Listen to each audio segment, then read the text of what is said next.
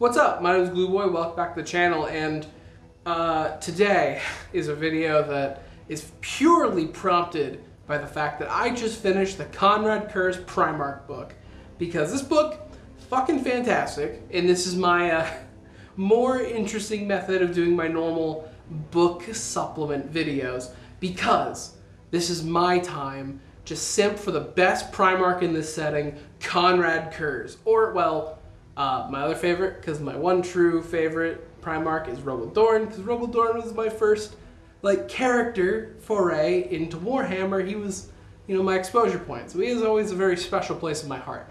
But writing wise, it's all Konrad. He is awful, disgusting, psychologically very interesting, and that's the main thing. He's a very interesting character that on the surface you can brush off as edgy Batman, because when you break him down to some of his core components, he kind of is. He stalks the night in a worse version of Gotham. He is justice. He's the hero they deserve, not the hero they want. Stuff, whatever. But he's so interesting because here's the thing. Konrad ticks all of my boxes for characters and media that I like. Because mainly, Konrad Curze is a horrible, horrendous piece of shit that is justifying his existence, because that is my favorite thing ever. My favorite movies, call me a film bro all you want, but Wolf of Wall Street, There Will Be Blood, any mobster movie ever, the plot is all about a main character following their ups and downs, mainly downs, as they're a horrible piece of shit and ruining everyone's life around them. But they're justified in their own head that they're the good guy, which is what I love about Konrad. But wait, you at home might be thinking to yourself, wait a second, Konrad Curze isn't the best Primarch. Lionel Johnson's the best. He's cool, he fights good, he's green, solid points, I will admit, but this is my time to simp for a Primarch. You can, loud your own Primarch reps in the comments, feel free. Feel free to fill my comments with your favorite Primarch. I'm just gonna go in and describe fully my reasons why I believe that Konrad Curze is my favorite just written Primarch in the setting. But first things first, I'm gonna break down why is Konrad the way he is? Because Konrad, as we know him, the Night Haunter, justice and order given form, but through the mode of terrorism, in the most horrific acts of torture. Konrad Curze and his Night Lords kill 100 people to pacify a world of billions. Meanwhile, everyone pins them as the villains and as monsters for getting all these planets under compliance with way less of a kill count. Because as much as Gilman or Dorn will give him immense shit, they're killing millions of people and bringing in a broken world. Konrad, when he brings a world in, it's pretty intact. He just has to commit some horrific acts to do so. That's his main philosophy. The ends justify the means, and he will inflict that terror because he believes only people can listen to him and listen to order through terror. And it is not a justification for Konrad because he's fucking wrong and insane. He is batshit. Because listen, I understand, you know what? Crime, not a great thing. I don't like it. However, when your response to that is skinning people, I got a bit of a problem with it, I don't think it's the right response. But anyways, the way he is, the reason he is, Konrad Curze landed on the planet of Nostromo. And Nostromo, like I mentioned, is shitty Gotham. Crime is rampant. Everything is insane. There is no concept of justice on Nostromo. In fact, the word is a joke. It's a place where crime and horrific acts are commonplace. Crime lords run everything. Just, there's a main cultural element of not investigating screams or people in peril, because it's just a bad call. You're just gonna go in there and get yourself killed too. There's actually 2 points in the Konrad Curze Primarch book where this comes up, this acceptance of crime. The first one is Konrad Curze intercedes on a sexual assault, and the woman in that situation doesn't scream because there's no fucking point. No one's gonna come anyways.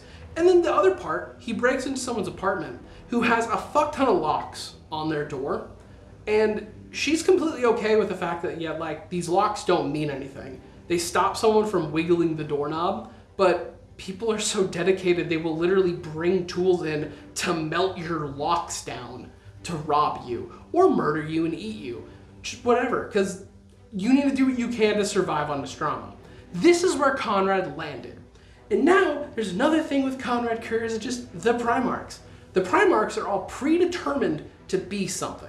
Every Primarch had their role. Magnus, obviously going to be a gifted scholar and psyker. Guilliman, the peak empire builder. Like, from birth, their toolset is that. Konrad's is very definitely meant to be law, order, and justice. In another world where Konrad lands on a planet that is normal or has a support network that exists, he had nothing. He might be like the judge or just any form of law and order in the galaxy. He'd be judge, jury, and executioner, but he'd do it like justly. And when you land him on a planet where the concept of order is a joke, it's gonna fuck you up. And this isn't the first Primarch to have their like actual cause be fucked. You know Angron, the giant ball of murderous rage, the demon man who currently is just barely coherent and sentient? Yeah, his Primarch power before he got the Butcher's Nails put in was actually he would take in your pain and negative emotions and like lift off of you. One of the things he would do as a kid is he would actually comfort the other slave kids in his area, just make them feel better. He was like the fucking Jesus type, just that very supportive figure. And now look at him. The upbringing fucks you up sometimes. So yeah, Konrad Curze's upbringing fucked him up. But I think it gets a little deeper than this. Because another method for Konrad, the reason he's the way he is, he had no one around. He landed on Nostromo, and the first thing he did, just as a Primarch baby, young adult something, is he was, you know, he needed food. He was hungry. So he ate the first thing he saw, a person. I'm actually unsure if it was in self-defense. I wouldn't be surprised if it wasn't. But there's a funny little power when it comes to eating meat as a Space Marine or Primarch. Because for some reason, when they eat meat, they actually imbue themselves with the memories of meat. So if you eat a person, you see their life story flash through your head. Now, what happens when your only educational system growing up is eating gangsters? It fucks you up. It messes you up. All you see constantly is the most horrific acts ever, while you have this strong, innate feeling of you need everything to have justice and order. There is a debate in psychology, and I am obviously qualified to talk about this as someone who took Psychology 101 in college, of nature over nurture. I think the current consensus is like 51% nature, 49% nurture. Now, imagine you with your nature and your nurture directly fighting each other, like at war. This would just fuck you up. As everything in this upbringing, as I've stated, it ruins you psychologically. And to this point, Konrad felt like he had to do something. He would intercede in some crimes he saw, stop the crime. He didn't care about saving people. That wasn't the point. It was to punish the wrongdoing. And eventually he found just killing them didn't do anything. Because like, that's just normal in the Strawman, like whatever, you just, someone dies, who cares? So he had to get more creative. He'd maybe let one of a group live, horribly maimed, as like a message that the Night Haunter is coming. Or he'd skin them alive and hang them off the telephone poles. And it would escalate and escalate and escalate, which deals more with that nature over nurture war. Because now he is committing horrific acts, like the most reprehensible shit. He is becoming a monster and he realizes it, but he also has that sense of order that knows if he saw somebody doing the exact same shit he's doing, he would punish them for their crimes. But he can't. He's himself, and he needs to punish the crimes. And that is the thing I like about Konrad. Konrad Curze is very self-aware of his actions and has to extremely justify it. And he has some methods of doing this, mainly his philosophy of fear, because his main point is that's the thing that keeps people in line. It's not loyalty. It's not just a sense of honor. It is fear. because people will try to do some horrible shit if they think they can get away with it. There's a great example where he's proving this point to Vulcan. He gives a prisoner a bolter and then just says like, all right, that's yours now, have fun, bud. And then turns, tells his men, do not attack this man. And he starts walking away. This prisoner in this moment is like, oh, this man's been destroying my planet. And the first thing he does, under no sense of danger, points the gun and tries to kill Konrad. Which of course Konrad immediately turns and butchers the man. And that's his point. When there's no threat, people just do whatever. And like, he's so adjacent to being right. I can see the point. Like, yeah, that's a very motivating factor that isn't an excuse to torture people's family, broadcast their screams on the radio, and mandate everybody in the area have to listen to it. I'm going to quickly expand on this because I forgot to. One of the main problems with this theory he has is where he's right, kinda. He is correct in the short term when he is actively there doing his horrific acts. Everything is utopian, crimeless, perfectly ordered. The second he leaves, it collapses. His main methodology is not sustainable at all. Because yeah, fear is very motivating for a lot of people. It'll make them, you know, not act out, not try to pull some weird bullshit, try to be scummy or be criminals. True. It only works when the direct threat is there. I mean, the second Konrad left Nostromo, things went back to the way they were. The old powers that be took over again from the Imperium, and Nostromo became a hellhole again, because the Night Haunter isn't here. We're scared of the Night Haunter. We're not scared of the Imperium. And I can see a lot of people being like, that, but yeah, he's wrong. That's why he sucks. I don't know. I have a different perspective. Personally, I really like the fact that he's wrong. I like it when characters have to try to persuade themselves and everyone around them that they're correct. No, my way's the right way. And then you look at them and there's so much evidence proving them wrong. There's something about these type of characters that I really fuck with. So for me, this is an incredibly large plus for Konrad Curze. But of course, more mental gymnastics, because how do you actually rationalize this behavior in your head? All you want is justice and order, and this is the carnage you're doing, hanging skin off of your armor. Like, how do you justify that?